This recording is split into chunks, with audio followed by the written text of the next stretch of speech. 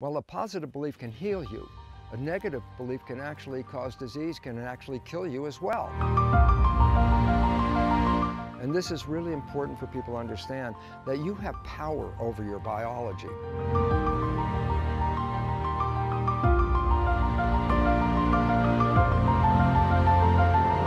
You are not a victim of genes.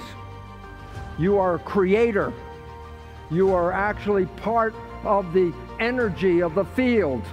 And energy is spirit, and spirit is quantum physics. And today, this is the leading edge of science, epigenetics, how your beliefs actually control your life. You are more powerful than you could ever imagine. And if you want to change your life, you have to listen to your thoughts, and you have to change them around. We must recognize that the primary source of our problem is our own lives and how we are living it in a stressful world. You are the energy, you are the spirit, you are the creator. And if you don't like your life, you can change it by changing your beliefs.